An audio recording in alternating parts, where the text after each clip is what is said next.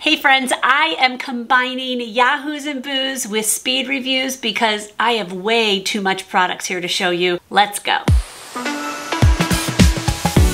right, I'm gonna start on a sad note. This is Leafinity Perfect Facial Cleansing Oil. This was sent to me. I literally used this one time and it was horrible because it hurt my eyes so bad. It might actually take off makeup really well, but if this is going to be an oil that I'm taking my eye makeup off, it can't hurt my eyes. And this stung my eyes so badly, I never used it again.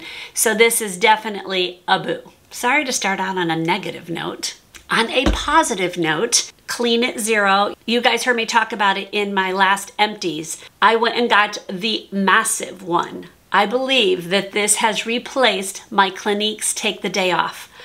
The price point is so much better. You get so much more for a lower price point. It takes my makeup off well.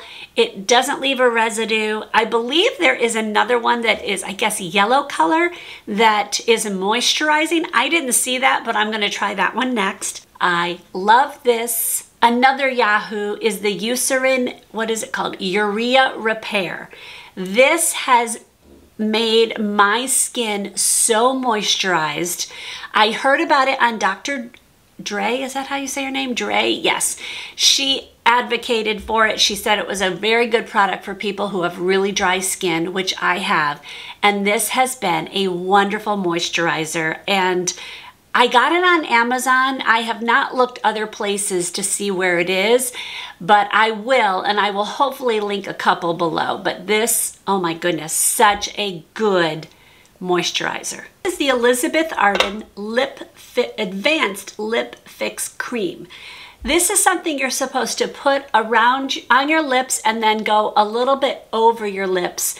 And then when you put lipstick on, it's supposed to make it so that it fixes there and it won't do any kind of feathering of your lipstick. I saw no difference. I literally saw nothing. It just felt like another step and I just didn't think it worked. I have been using this for about a month now and I love it. This is the T3 Aero, oh, I forgot what it's called, Air something. It comes with two attachments, this one and more of a flat paddle. I'll be honest with you, I really have not used the other one very much.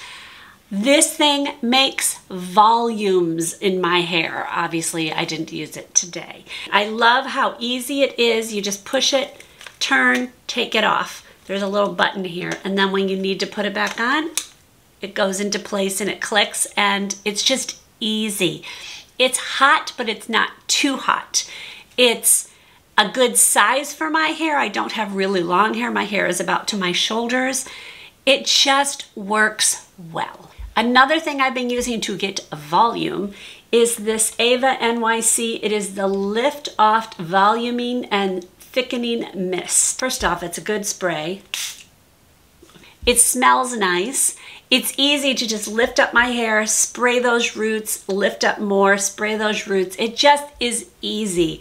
It's not too sticky, so I feel like my hair is like hard to push, you know, pull the brush through, but it does give me great volume. This combined with the T3, hello.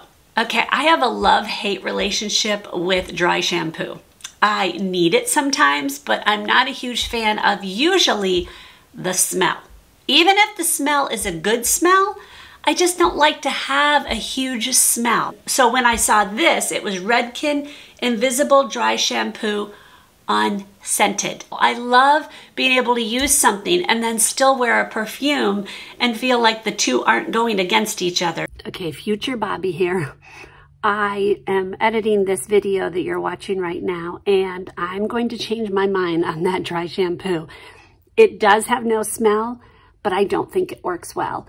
When I filmed this, I used it for one day. It worked great just that one day, and I thought it was great. That's why it was a speed review. But after using it several days in a row, because I wash my hair every 3 days, so I'll use dry shampoo at least 2 days in a row, it did not keep my hair from getting greasy. So I don't actually recommend it. It's actually a boo. All right, let's talk about a boo. A boo that I'm kind of very disappointed about. This is the second box I've gotten of Living Better. It's called livingbetter50.com for women with spirit. And I get it from Amazon, and I decided to try it out for a couple months, and I am discontinuing this subscription. I just don't think it's worth it. This is my latest one. Let me show you what's in it. There's one thing I actually do like, and it is this. It is the Pella Pierre Cosmetics Rocky Road Eyeshadow Palette, 35 colors. It really is a beautiful palette, so I do like this. This was good. This was the exception because the other things I got in this are just, are just not worth it. They have micellar cleansing water. I hate micellar water to cleanse. I don't like it. My skin doesn't like it. I don't want to use it. So I'm really not going to be using this. This is Bamboo Charcoal Detoxifying Sleeping Mask from Shea Moisture. I'm not going to be using that. That's not something I'm interested in. Somebody else might, but it's just not me. This is okay. Bella Pierre Precious Diamonds Hand and Body Lotion. It's a hand lotion. I mean, that's fine. No smell. I don't know if it's a very good one. I mean, a hand lotion is a hand lotion, but it's okay. This is the two that I'm just like, why? Why would you send this? These are Glitter is My Favorite Color for hair, face, and body. They sent me two. A pink one and a silver one. Why? Predominantly women who are 50 plus don't want glitter in our hair and our body. I mean, some do. I'm not passing judgment here. It's fine if you want to do it. But I don't know. I would never use these. Not in a million years. The last thing is interesting. It's a jelly sponge. It blends and applies without absorbing makeup. Oh, it feels, okay, I'm not gonna lie, but it kind of looks, are you here with me, girls? Kind of looks like a breast implant. Well, a very flat one. So I guess you really wouldn't want that. But it just kind of looks like that. It's, okay, so. No. So I've decided I'm discontinuing this box. That's what was in it. It's not worth it to me to have 40 bucks of a couple things, of one thing I like. Shoes and slippers. First is a Boo slippers. I got these Vionic slippers. I was just going to say from Vionic. I got these slippers from Vionic because Vionic has such a great support. Here's the problem.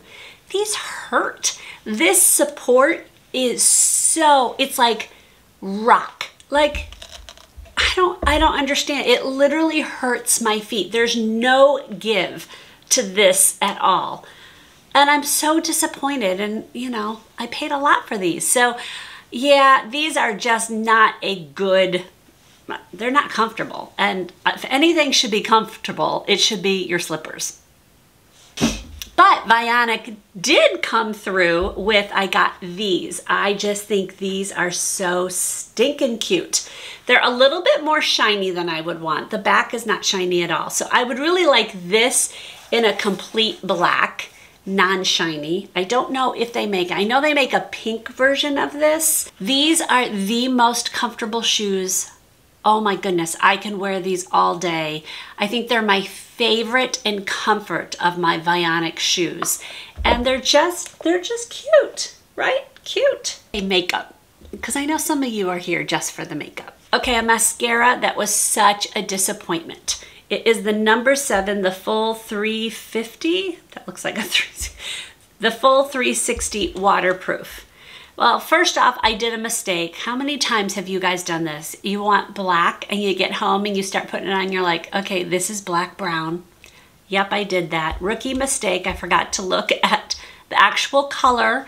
So I did not like the color, obviously. The brush is exactly the kind of brush I would normally like, so that's okay. But this literally did not deposit mascara on my lashes. I kept running it through thinking, okay, it's gonna get better.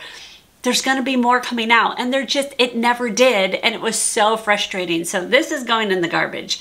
This was a huge disappointment. This is something I have had for a while. This is the BK Beauty Travel pouch, or I don't know what it's called, travel something. And it's beautiful. They sent this to me. The thing I want to show you is something that I think you may want to try. If you are like me and you struggle with being able to see your eyes, like if you're gonna use, let me grab this, if you're gonna use a mirror where it's close up. So I have the 10 times zoom mirror here. If I want to see it, I have to look that close in order to see it. Anything farther away and it gets distorted. So I have to look close. The problem with a normal brush is that it's long and I have to get this close, and now I'm hitting this. So I highly recommend getting this because in it is 3 brushes that are shorter. So here's the normal length of a brush, and here's the shorter ones. So what these do is you get very close, and because they're short, oh, I have mascara right there. So this makes it so that I can get really close and it's not hitting because they're shorter. So I actually contacted BK Beauty and I said, please make the rest of your line, especially the Angie ones, because they're my favorite for doing eyeshadow. Make them shorter so that I can get close up and see them for my over 50 eyes. So if you saw my foundation review of the number 7 Restore and Renew, this is their new foundation, you will know this is my next go-to foundation. It's what I'm wearing today. I love this foundation. I was just talking about the BK Beauty brushes. I want them shorter, but I also wanted to point out that I've stopped using, not stopped, but I've changed to using for my foundation the BK Beauty 106 brush. I noticed that Lisa J on her channel, and she's the founder of BK Beauty, always uses the 106, and I was like, why does she always use that instead of the 101, which is what I've been using for months and months. I love this brush. So I decided to give this one a try and see if I liked it. I've been using this one to do like cream blushes or cream contours because it works really well for that because it's a foundation brush.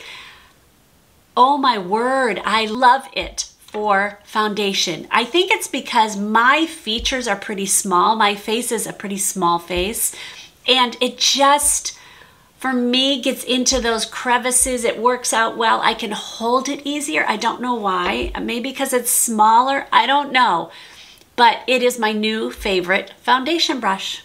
See, I told you guys there was a lot. That's why I needed to do it fast. Okay, I have been using, this is called the Master Eye Prep and Set in the color medium.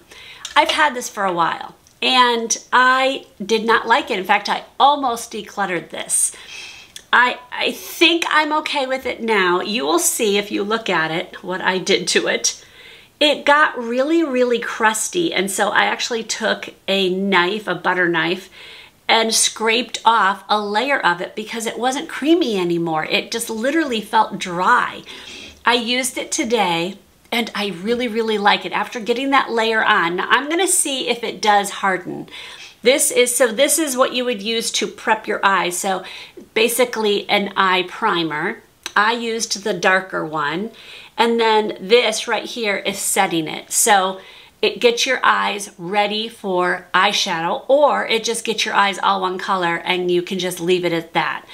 Just such a pretty look as long as it stays nice like this. If it gets dry again, I will let you guys know. On my eyes for eyeshadow today, which it's pretty subtle, it's not really strong, but I really like the look. I used the Kaja, I think it's called Ginger Spice. What's it called? spiced ginger. Number 10. So this is a trio. The top one is what I used for all over. The bottom one I used on my corner and just up into my crease a little bit. And then the middle one I used, it's a shimmer. That one I used for just on my lid. And I really like this one. I think it's pretty. I did do a kitten eye, as you can see, and I used the Tarte Quick Stick. This on one hand has a liner that's very, very creamy. It just goes on so easily. So I blended that out, put a little bit on, blended it out. And then on the top of it, on the other side of this, it has this. It has like a shimmer, and it's just so pretty.